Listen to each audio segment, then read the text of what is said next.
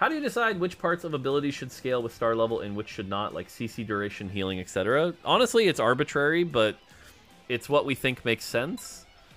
You know, like often you'll look at a champion like Pyke and you're like, should the stun scale? Well, initially you want it to, but then you're like, oh, do I want the 1-star only doing a 1.5 second stun? Maybe. And so you just have to make those design decisions based on your understanding of the game. There's no magic formula.